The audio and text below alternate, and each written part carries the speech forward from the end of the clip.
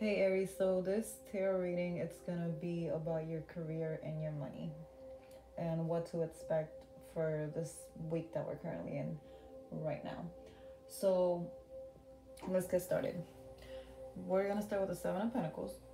With the Seven of Pentacles, you're basically needing to take a pause for a moment. You need to take a step back, reflect on your financial game plan, and any current efforts like that you're making, do they align with your financial goals? So basically just take a step back and budget and look at your papers and do the math and make sure that everything's lining up and it's exactly where you need it to be right now.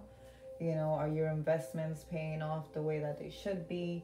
It's all about the seeds that you planted, are they basically growing? You just want to take a step back and check in on that.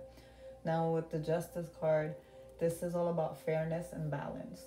So if you have any legal matters currently going on right now in like your financial or career world, it's time to seek fairness in everything.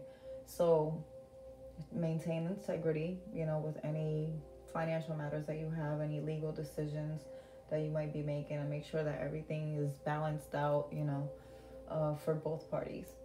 So keep that in mind as you move forward. And now with the High Priestess here, this card is asking you to tap into your inner voice. So Aries, you've got a powerhouse of intuition and wisdom within you. So it's time to listen to that inner voice, trust your gut. And when it comes to making career or financial decisions this week, your intuition is going to be your secret weapon. So use that to your advantage. The High Priestess says, don't ignore that hunch or that feeling that you get, because it's guiding you in the right direction.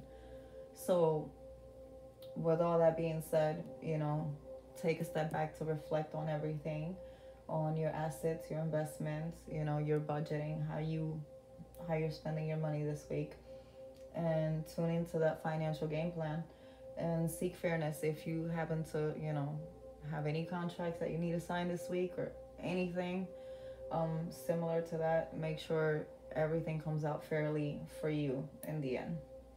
I hope that you enjoyed this reading. If you're new here, please don't forget to subscribe, leave a comment, and I will see you on my next one. Bye.